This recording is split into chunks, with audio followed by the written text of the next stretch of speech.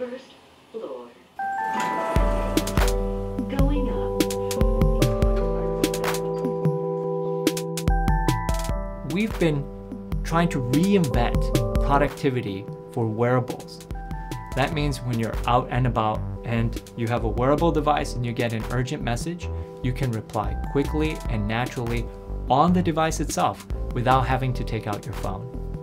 Microsoft Band is a fitness band that lets you live healthier and be more productive. Building productivity features for wearables is really difficult. It's such a small screen and you're always optimizing for on the go. Thinking about the keyboard in such a small screen, how could you even do that? It's a very hard problem.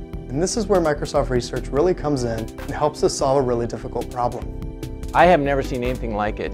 It's a small screen that still allows you to do a keyboard to allow fat fingers. So one of the users we were doing a user study with used this thing and they were amazed how well it worked, and they said that actually they thought it worked better than their phone. So we were really happy to hear that. So the keyboard is pretty accurate, but of course sometimes you want to edit the message before you send it out, and that's pretty easy to do. You just select the word you want to edit and you see a bunch of replacements that are suggested. You can select one of them, or you can just delete the word, insert, and now type in your replacement word, for example, vary, and now scroll over and your message is ready, send, done. We don't show letters as they're being typed because we try to maximize the screen real estate usage for the keyboard. We just show feedback that you're typing something, and when the word is complete with a space or a period, we use machine learning to guess what you typed so far. If you didn't want to use the keyboard, say for example if you wanted to enter long sentences, then you can use our voice dictation feature. Yep, I'm on my way. One of my favorite experiences on the Microsoft Band is the new voice reply feature.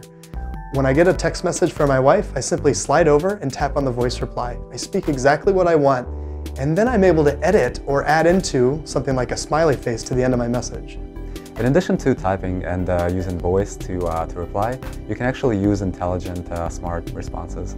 Let's say I have an incoming text message that actually asks me if I want to go skydiving or skiing, and basically we show you two buttons that you can quickly tap on, and I can quickly tap on skydiving and say that's what I'm going to do today.